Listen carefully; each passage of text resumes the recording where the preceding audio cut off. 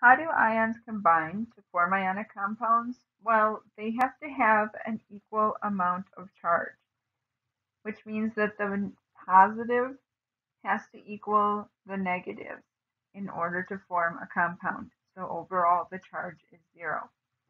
So for our example with sodium and chloride, sodium becomes a positive 1 because it loses an electron. Chlorine becomes a negative 1 because it gains the electron from the sodium. Because there is a +1 charge on the sodium and a -1 charge on the chlorine, overall, the charge is going to be 0, which forms our sodium chloride. There's a couple different ways that we can match the charges to make our new compounds. You can think of it like Legos, where the more charge there is, the bigger the Lego block. And so if sodium has a +1 and chlorine has a -1, they're going to match up together. If we look at magnesium, which is a +2, and chloride, which is a -1, it's going to take 2 of the chlorides to make the charge balance with the magnesium. So it would be magnesium, 1 magnesium for 2 chlorides. If we look at lithium, lithium is a +1 if we combine it with oxygen, which is a -2. It's going to take 2 lithiums to balance the charge of the oxygen. And if we look at magnesium and oxygen, magnesium is a +2, oxygen is a -2, and their charge is balanced, so we just need 1 of each. There is another method that can be used where we take the charge on the ion and make it the subscript for the other. And the reason that this works is because if we take 3 calcium, which are each a +2, we get a +6 charge. And if we take 2 phosphorus, which are each a -3 charge, we get a -6 charge, and we end up with 0. Now, if we look at our example of magnesium and oxygen, then we would get Mg2O2. Now, ionic compounds are always in the lowest reduced form. So this method still works. We just need to take another step and divide each of those subscripts by 2 in order to get our correct formula of MgO. So you just need to be a little bit more careful and reduce anything if you decide to do the cross multiply method. Again, you can just reduce it if the cross multiply method does not work. So here's some practice. Write the formula that you would form between the following elements once they become ions.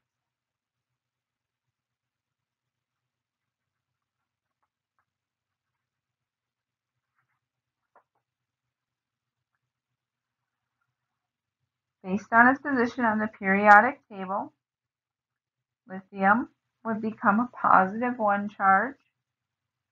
Fluoride would be a -1 charge. We would just need 1 of each to make lithium fluoride. Another way that you can think about it is with our valence electrons. Lithium has 1 valence electron. Fluoride has 7. And so this extra electron will be transferred to the fluoride. If we look at potassium and sulfide, so potassium is a +1. The sulfide is a -2. And so our formula would be K2S.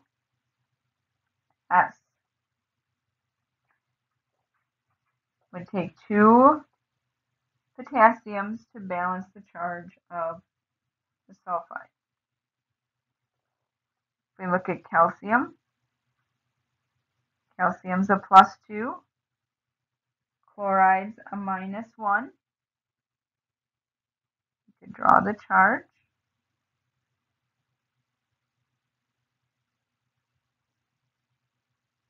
So it's going to take 2 chlorides to balance the charge with the calcium. So our formula would be CaCl2. You're welcome to use whichever method works best for you.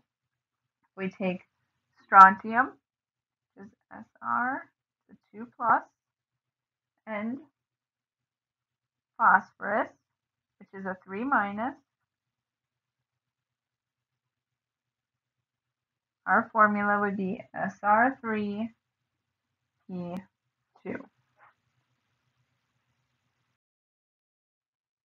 When we talk about transition metals also form cations because they are metals, but the pattern is not quite as simple as with the columns that they fall in, and some of them form multiple charges. So we do have to have a little bit more information in order to figure out the charges, and you do not have to memorize these. Let's practice writing the ionic formulas for compounds containing transition metals. You can use the table provided or the Roman numerals that follow the element that tell you its charge. Those Roman numerals are in parentheses. Pause the video, try to form the compounds. Let's look at chromium. So chromium, a +3 charge. Chloride, based on its position on the periodic table, is a -1. It's going to take 3 chlorides to balance the charge of the chromium. So we would get CrCl3. If we look at iron 2 and nitrogen, so the parentheses tell us that it's a +2 charge on the iron.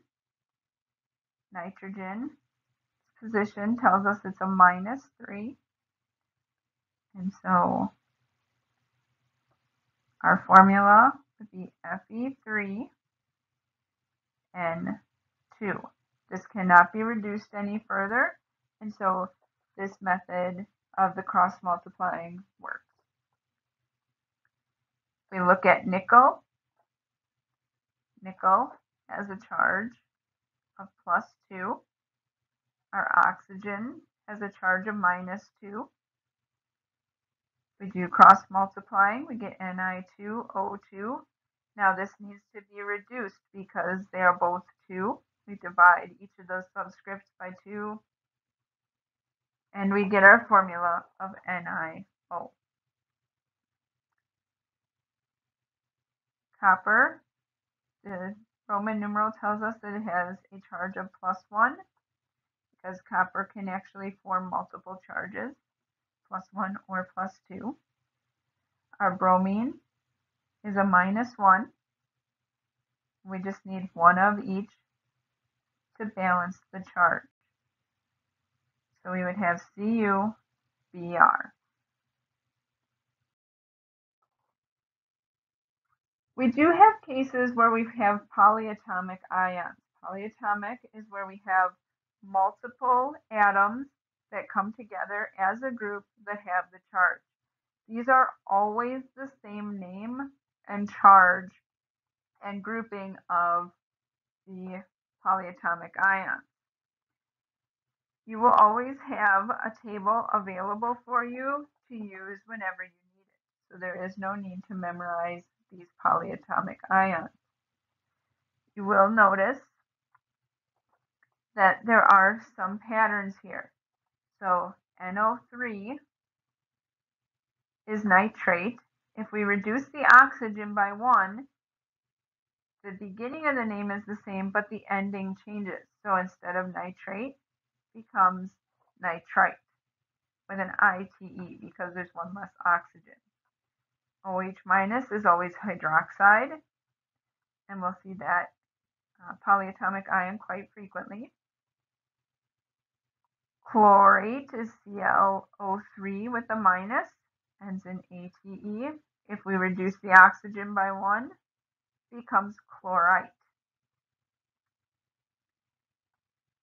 Sulfate, SO4 2 minus, sulfite, SO3 2 minus, carbonate, CO3 2 minus,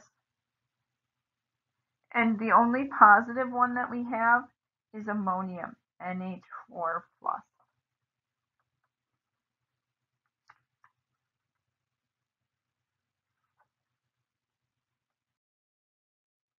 So when we're writing the formula of polyatomic ions, it is very similar to what we've done before.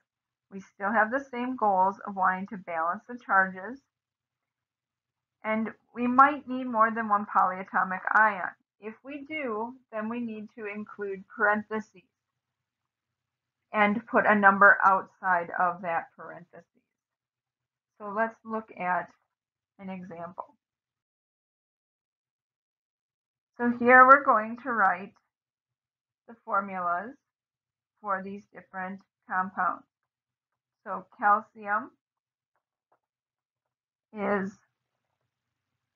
Ca2 plus, nitrate is NO3 minus. It is going to take 2 nitrates to combine with the positive calcium. And so the formula that we're going to get, because we have multiple polyatomic ions, we need to include parentheses. And that 2 goes on the outside of the parentheses. Pause the video and determine the formulas for the following compounds.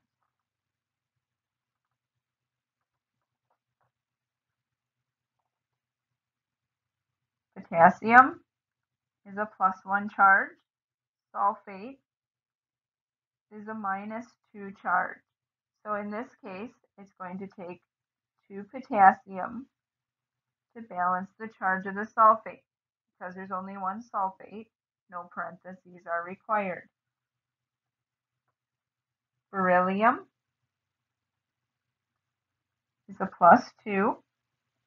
Phosphite, PO3, with a -3 charge. Phosphite. So our formula for beryllium phosphite is Be3, we need parentheses, PO4, close our parentheses with a 2 on the outside. If we look at ammonium, ammonium is NH4 plus, chloride is Cl minus, so we just need 1 ammonium, NH4 Cl. Cobalt hydroxide. So cobalt is a transition metal. It's got a +2 charge. Hydroxide has a -1 charge, and so we will need parentheses. CO, OH, 2. And the parentheses are important to show that we have both 2 oxygen and 2 hydrogen.